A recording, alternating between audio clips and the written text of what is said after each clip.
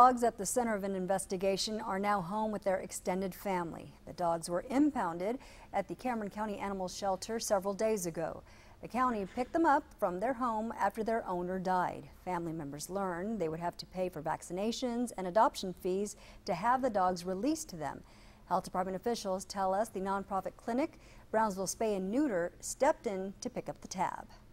This is something that we take very seriously, that when a dog or a cat is adopted from our animal shelter, that they're healthy.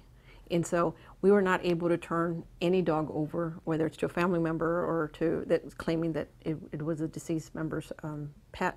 We can't turn it over unless we know for sure that the dog is healthy.